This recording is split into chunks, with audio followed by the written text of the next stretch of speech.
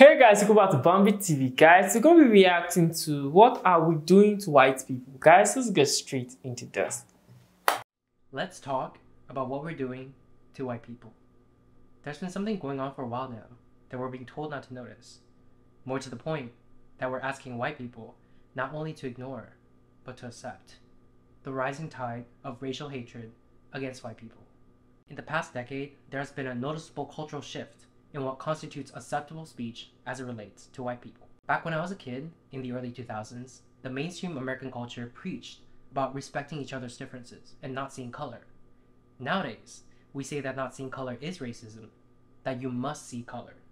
But the more I see how things are unfolding, the more I'm convinced that this is wrong. Back then, saying something offhanded about white people were seen as not appropriate, just as it would be to say something offhanded about people of any other race. But that soon gave way to our current times, in which there exists virtually no limit to what racial minorities can and do say about white people. I believe this is the natural outgrowth of a perverse ideology that teaches us that every societal ill, is the fault of white people, and that whatever prejudice acts we may inflict upon them does not constitute discrimination because we don't have the power to discriminate. And alarmingly, this is particularly pronounced in the younger generation. But is it true? Do we not have the power to discriminate? Well, let's see.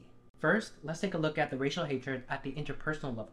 In today's society, it has become somewhat fashionable to think things and say things about and to white people that would not be acceptable if it was said about any other race. And we're being taught that this double standard is not wrong, that it is rather a form of empowerment. They'll attribute negative experiences that they've had with white people to their whiteness. You had an argument in line at the grocery store with a white person? They were acting entitled because they were white. A white driver cut you off when you were driving? They need to check their white privilege. Your actions, your conduct, and your existence, in other words, boil down to your whiteness. And ashamedly, at one point in time, this was how I used to think as well. And beyond the people in my circle, I noticed that many people of color have this sort of blasé attitude, an attitude most particularly pronounced when there are no other white people around. Things are being said not just behind closed doors, but out in the open, not just between close friends, but between complete strangers. So here's the thing. This is something that I've experienced countless times, so I know that there are other people who are experiencing it too. I know it must resonate with at least some of you. The difficulty here is that no matter how many anecdotes I share, they are just that, anecdotes. And people who refuse to believe that this is happening will just chalk it up to my experiences being a fluke. Or worse yet, they'll say I'm lying. So I've compiled some TikTok videos.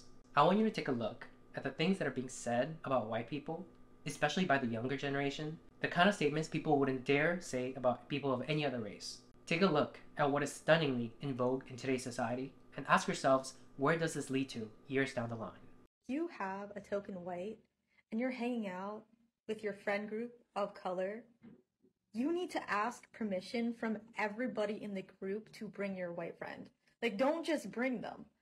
I might not be in the mood to deal with white shenanigans that day. That's all I'm saying. And another thing, it feeds into their ego. Like, don't let them think they're a good white person. Accomplices ask, how can they support Black and Indigenous people of color? And sometimes I really don't know what to say, but here's one easy way. Just don't have babies. Women can single-handedly cause the white genocide that they are so afraid of. With 2.25 billion Asian women and 500 million white men, baby, it'll only take 2 generations. In 2 generations, there will no longer be any blonde-haired. These are some things I noticed about white American culture. Being grounded is a punishment to them. That's what they call punishment. The least grounded, least balanced, most destructive race considers being grounded a punishment? Yeah. They also say really violent phrases. They say things like, kill 2 birds with 1 stone. Why do we have to kill the birds? Why is everything so violent? It's almost like one's language and phrases reflects one's nature. So that new Jeffrey Dahmer movie on Netflix is the perfect example of the sensationalization of white violence. People have a much easier time sympathizing with white criminals than they do with Black victims. People think these shows are harmless, but they actually contribute to a much bigger issue. It contributes to the viewpoint that white people are less violent than everyone else, and white violence is something to be consumed in media, and that's it. What is with Caucasian people and like their inability to like read a fucking room. Like, y'all act like you don't understand shit because y'all be the first ones during a conversation about the Holocaust to get so mad when black people be like, you do realize that the original Jewish people were black, right? White people do not need to explain to anybody about us all bleeding red because, baby, you all are the people that need to learn that lesson. Clearly, history shows that you all are the people that like to pillage and eradicate, enslave and oppress, attempt to suppress greatness because you all simply don't have it. Right? Here go y'all cum goblins who don't even live in the fucking city. Which, by the way, the Q-tip people are the last ones to ever talk about somebody stealing anything. Y'all wouldn't be in this country had it not been for y'all stealing it. So y'all are more focused on people looting and trying to get necessities and things that they need. And yes, a TV is a fucking necessity thing. You feel like you're better than because people are out here stealing and you would never. First of all, if you are a Mayo monster, that is how your ancestors got everything, from stealing. And that's a behavior that's very common among white women. You may have not intended that, but there are many white women who act exactly like you. If you can find it in your heart this holiday season to donate to the Discriminated White Fund, you'd be helping millions. Nothing says high protein like cicadas and cheese. Make sure you... And nothing says caucasity like that right there. What caucasity looks like. Roaming Asian grocery stores like it's an amusement park. Explain to me why white people don't wear shoes outdoor, but wear shoes inside. We are both white women. We are inherently a danger in spaces for Black, Indigenous, and other people of color simply by existing. It's white cis men who are a part of the far right-winged ideology of fascism. That is a true threat and the terrorism to this country. If BIPOC stand in the street and scream at the top of their lungs, I hate all white people, I want all white people to go die, die white devil, you cracker bitch, that's still not racism. You're not one of the good white people. Stop separating us from the bad white people. Don't sit out there in comments and say, we don't claim them. We are them. We are the ones shooting up schools. We are the ones raping people, the ones enslaving people. And I'll say it. I hate being white. Which means I'm one of the good ones. All white people are inherently racist. Yeah. Can you be racist against white people? Based off of the definition of racism, yes, but it's not gonna hurt them and hurt their opportunities like it does people of color. While technically you can, it's not like an issue. You can't oppress the oppressor. It helps you sleep at night. I'm racist to white people and I'm proud of it. Why do people not understand that you can't be racist to white people? It's impossible. The system is not set up that way. You can insult white people, but it is not racism. Me calling a white person a tub of mayonnaise and a like flower looking ass, that's not racist. You went all the way to Africa to physically take black people from their homes, shove them in on boats where a lot of them got diseases and died, told them where they could sit on a bus, told them which schools they could go to, which water fountains they could use, which bathrooms they could use, and that's sugarcoating it. Those are just terms. I'm not even describing all the disgusting things that happen, and they don't even want revenge. They are letting you guys skate by asking for equal rights. That's it? And you're still saying no? They are not as angry as they should be. Y'all are getting off easy and you're still saying no? Fuck you. Some people look at that and chalk it up to the grumblings of the powerless. That's the idea that when you have a power disparity, the less powerful sort of has this general society given leeway to complain about the more powerful. The villagers complaining about their king doesn't have the same ring as the king making snide and crude comments about the villagers. But that's not what's going on here. Because although certain segments of our society refuse to believe this, even as evidence mount before our very eyes, in one side of the political aisle, people of color actually have greater power than white people. That is the truth that is not being acknowledged by the people that need to hear it, because this gets in the way of them wielding that power in the way they want, malignantly. I've heard from somewhere that politics is downstream of culture, and I think that is certainly correct.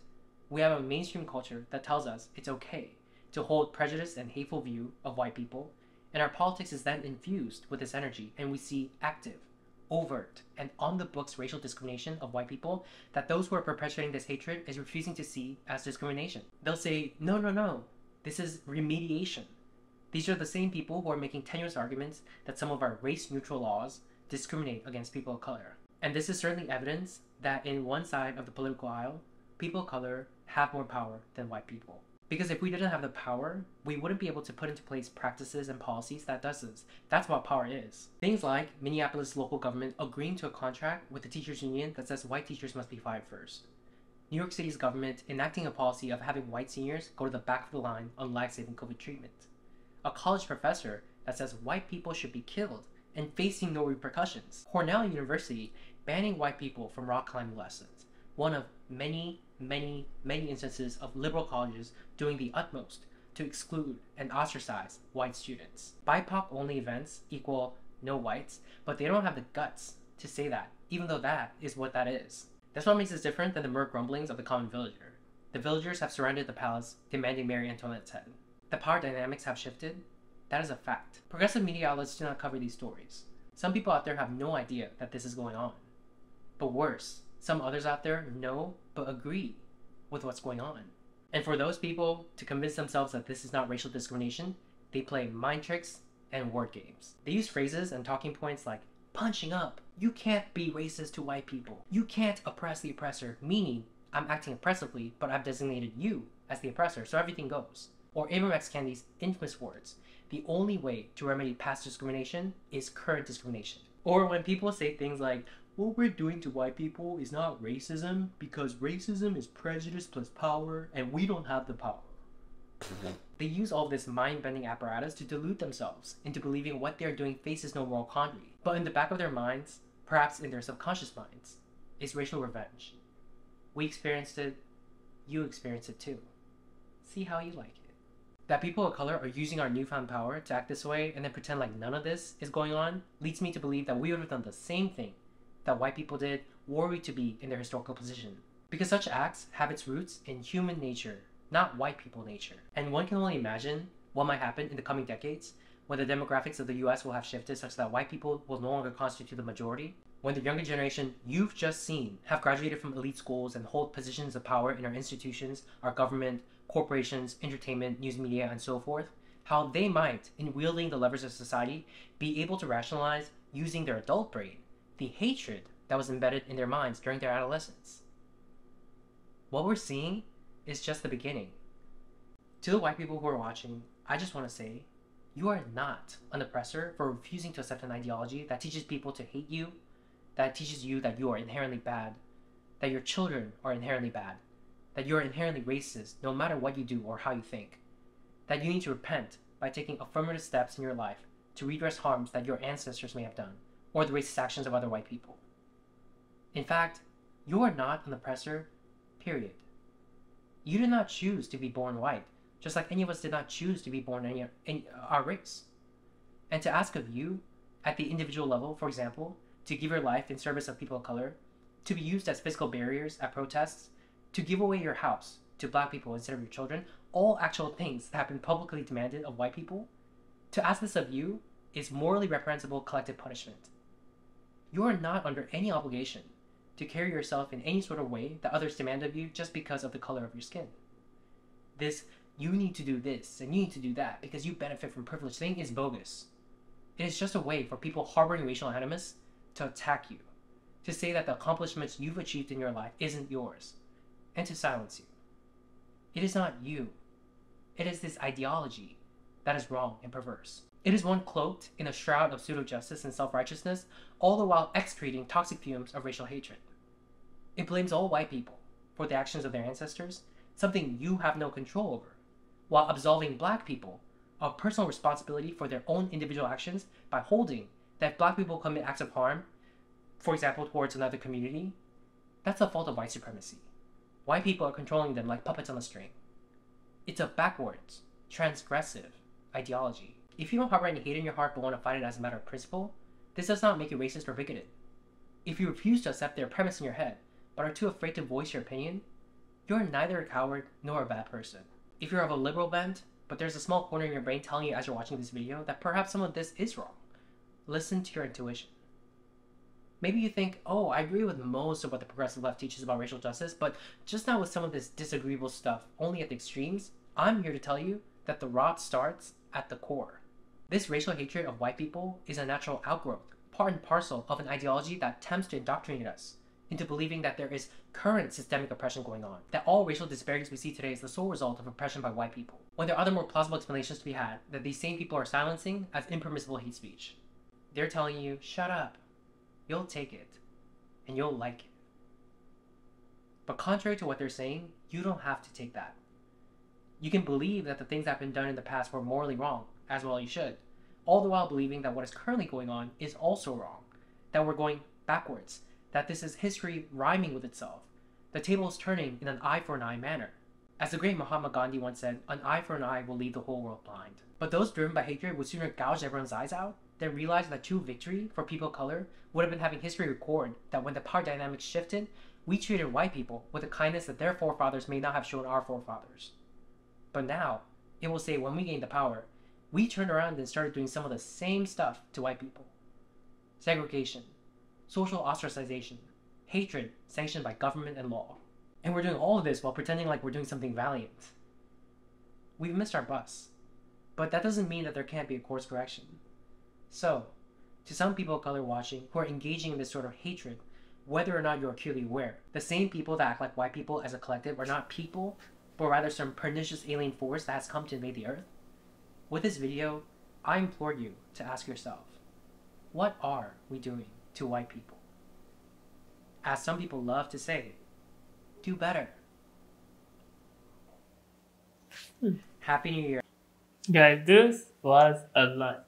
But to be honest, we won't deny the fact that some white people are racist. I don't feel white people are racist. I feel people are racist because you can be black and be racist. You can be brown and be racist. I don't really know because sometimes when we say white people, they're not actually white, you know. Like, I'm not black, you know. I think I'm more of chocolate, kind of brown. But guys, like, when we talk about racism, I feel it's an ideology and a really terrible one. We know it happened and we know it still happened if we want to be honest with ourselves, but we blaming whites. We blame white people that, like, you did this to us and we have to pay back. Like, what he said is actually correct, but most of what he said is correct. Like, you don't really have to prove a point. It happened. Just let go. Like, just let go, because sometimes if you don't, there's this quote I have, you don't have to win a fight to know you already won. I don't have to lose a fight to know you already lost. So I feel we already won the fight, so there's no need of trying to prove a point. Like, trying to badmouth some white people, saying white people are this. I feel every individual have his own mindset, and I don't feel because you're white you think like this, and because you're black you think like this. Like, to be honest, we black people were selling ourselves to the white, so I don't feel we should blame the white for buying us, because we actually sold ourselves. That's the part that does not make sense. You can't blame them when they didn't force you. Like, they gave you something, even if it wasn't worth it. But they're acting smart, and our forefathers were selfish. That will happen, and that's what happened. But guys, don't forget to like, subscribe to my channel. I'll see you next time, guys. Peace.